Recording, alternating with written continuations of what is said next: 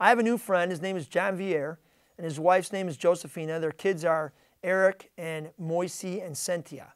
They're from the Congo, where they lived in a refugee camp for over 10 years, fleeing from the violence and the wars that were going on in that country.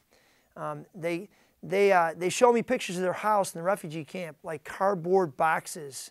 And they had and raised 3 children. Both their parents are dead from the wars. And they have come to the United States of America to seek a new life. When they got here, they were dropped off in their apartment, given about 2 months of support by the local agency that brought them here, and then told them to say, hey, make your way in the world. Great, have a great time.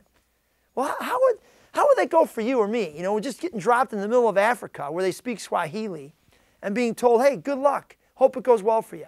Find a job, find your way, get your way around. These people have no car, very little money.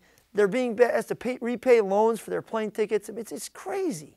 It's crazy. And I was thinking the other day, as John Vier was at my house telling me about his boss who told him he wouldn't be working for the next 3 days, which for him aren't vacation days that are paid. They're just kind of days he doesn't get paid. And he was telling me about his link card that only has 19 cents left on it to get food. And I was thinking, man, I need to do something for this guy. I need to help him. It's my responsibility as a follower of Jesus. And really, even forget that. What would I want someone to do for me and my family if I was in their country as a refugee? How would I want them to treat me? Would I want them to help me figure out my way? Yeah. So I've been taking John Vier to drive, and I've been taking John Vier around and trying to show him the ropes and trying to help him acclimate, him and his family, to this life in America. Can you imagine being dumped in a place that's not even your own country with no friends and no support and just having to make it? What would you want someone to do for you if you were in that situation?